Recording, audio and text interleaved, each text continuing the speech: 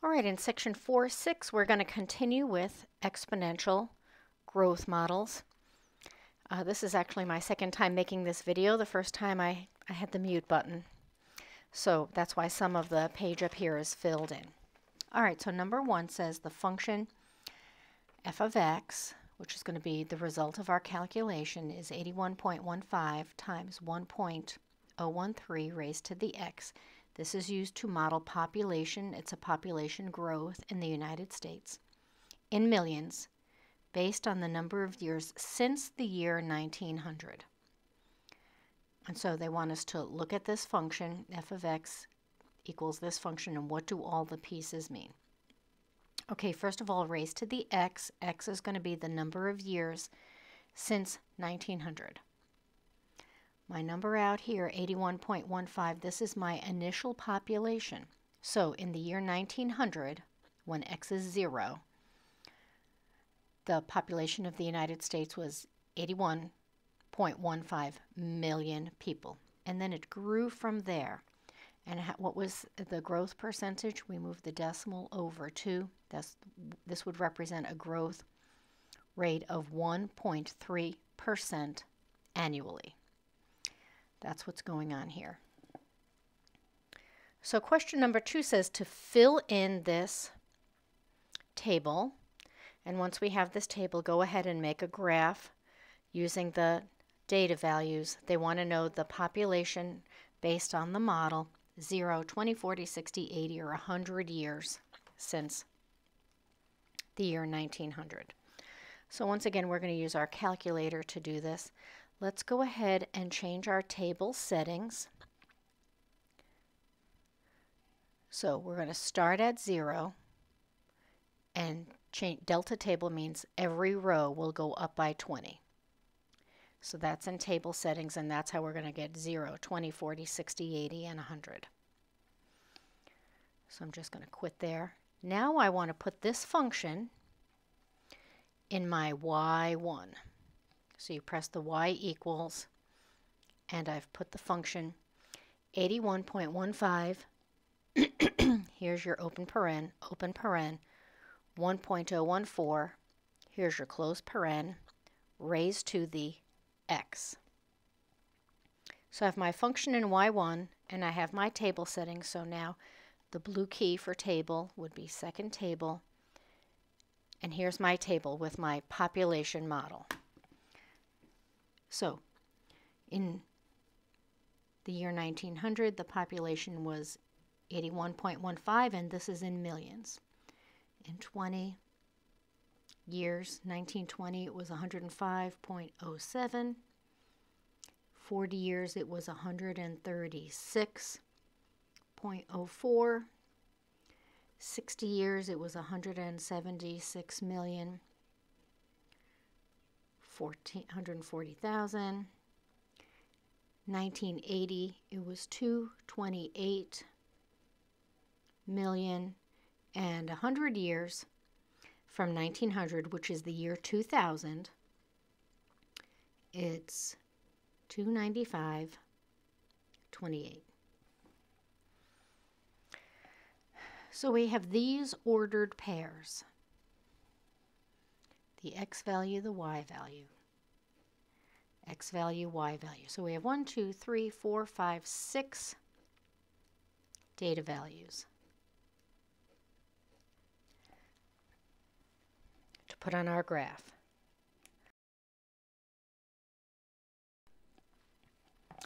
All right, so here's our graph. Our title will be Population of U.S. since 1900. Number of years since 1900. So let's say this is 20, 40, 60, 80, 100. That'll work.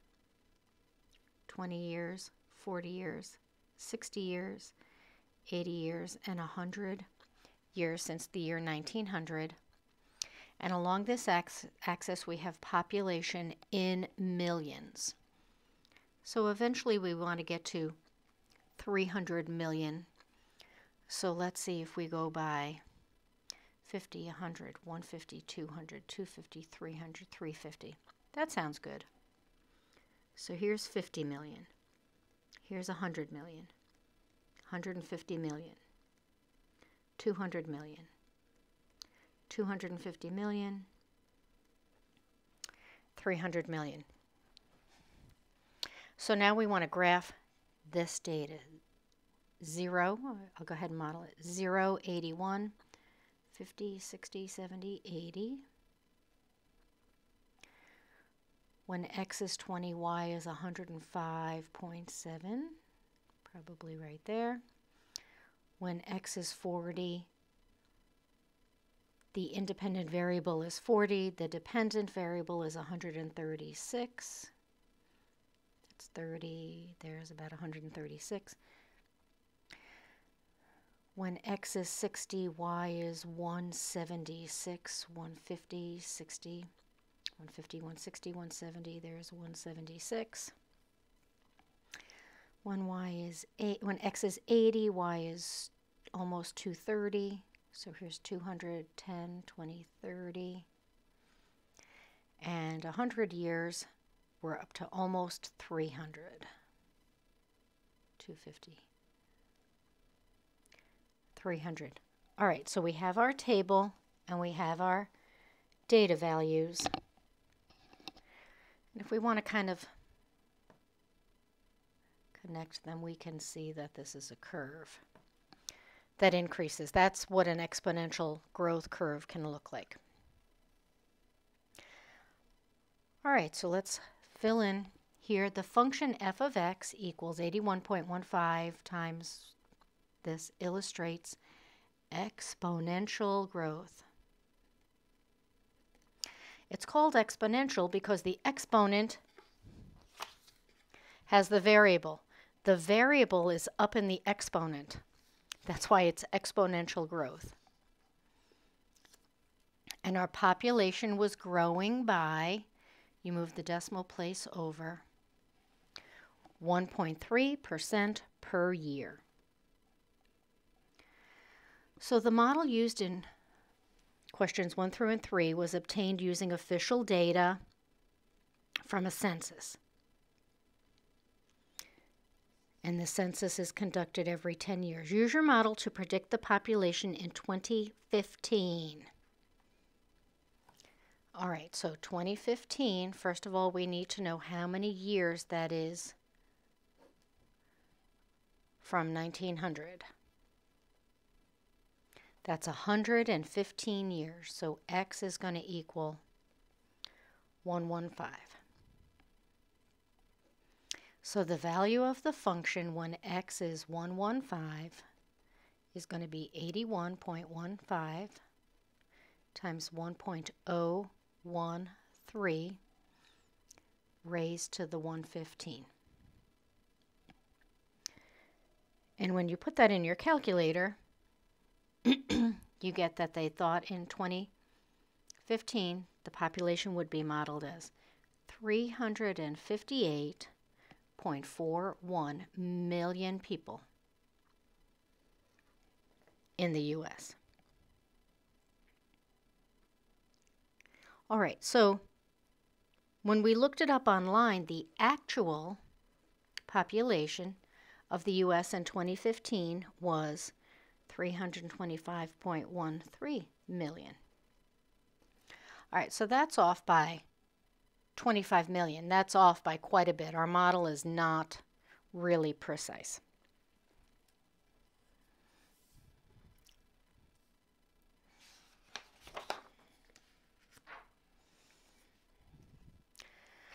So question number 5 says, what do you think the result of your answer 4 says about population growth in the 21st century? All right, well that means population growth must have slowed down.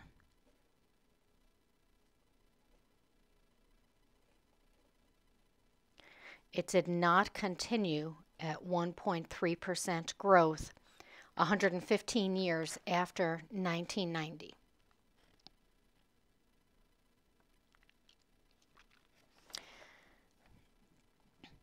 So now we're ready to let the calculator do regression modeling to create the exponential function. We've already used the calculator to do linear regression.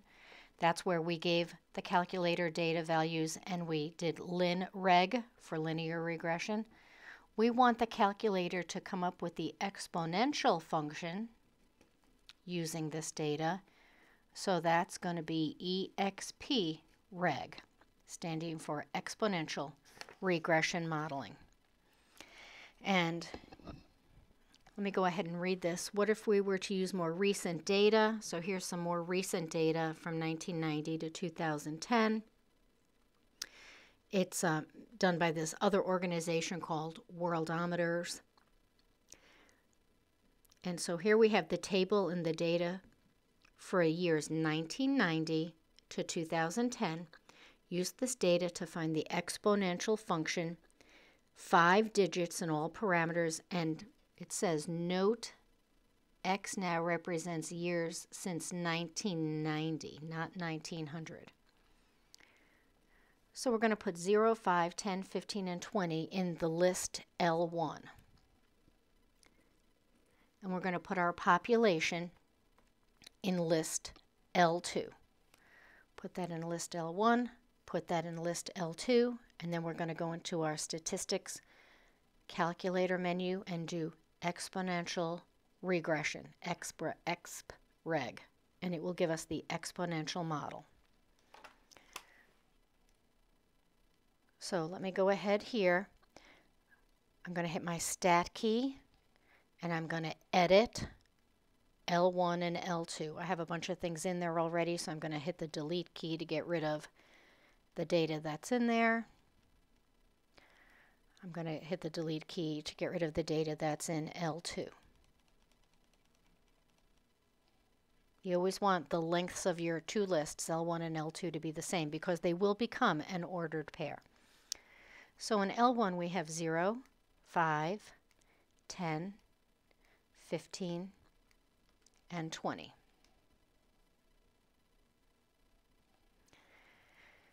And in L2, cursor over, get into the L2, this is going to be 254.51,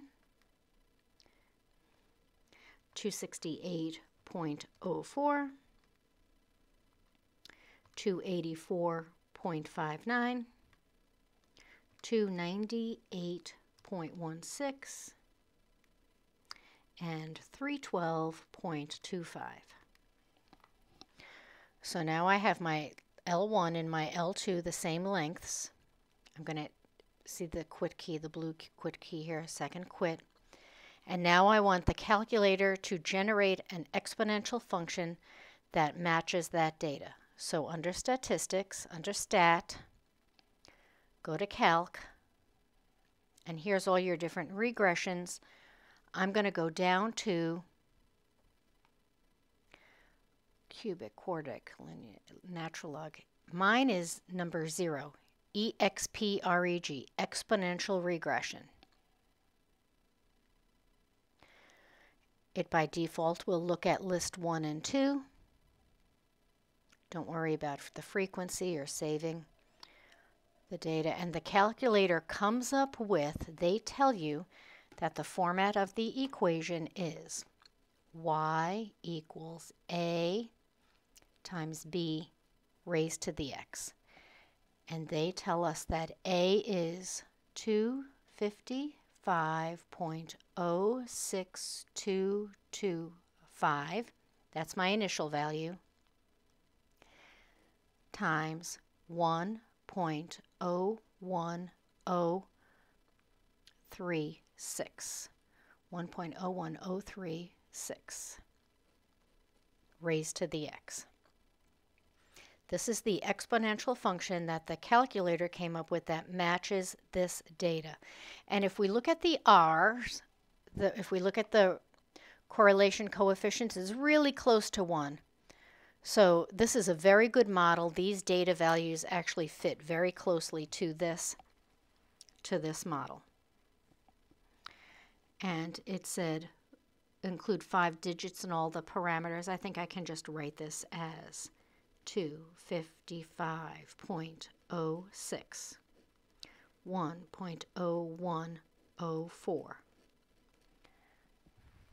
to the x. That's the exponential function that the calculator came up with.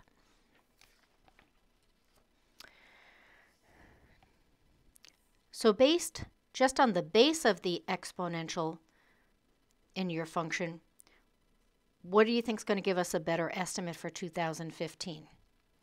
Probably this, because this has a lower growth rate. This had a growth rate of 1.04 growth rate. 1.04% growth rate as opposed to 1.3. So the lower growth rate is probably going to be a better model. And then question number 8 says, use our function, this one that the calculator came up with, to estimate the population in 2015 and in 2050. And then we'll compare the estimate to what we found on the internet to see how close the comparison is. All right, so for 2015, how many years since 1990 is 2015?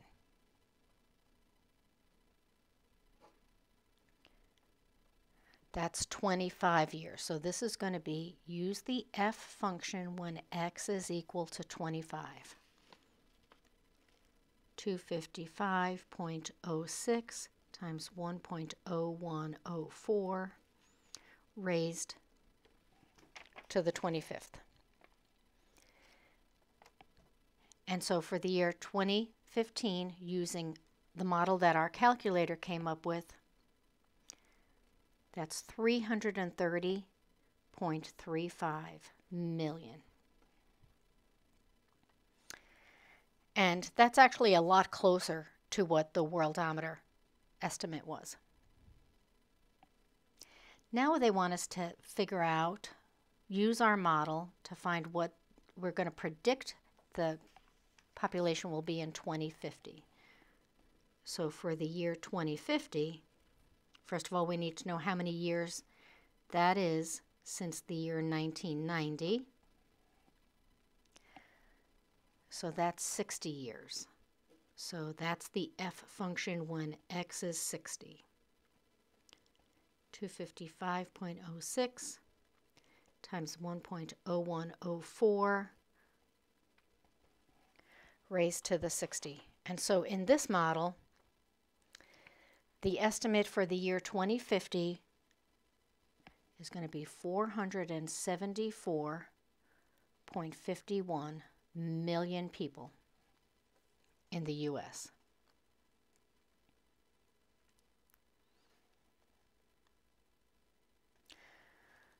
Okay, so search for a site that does population projection to see how you have compared Worldometer's projection for 2050 was 485 million. All right, well, that's off by 74 million. So maybe Worldometer are expecting the growth of the population to slow down probably even more.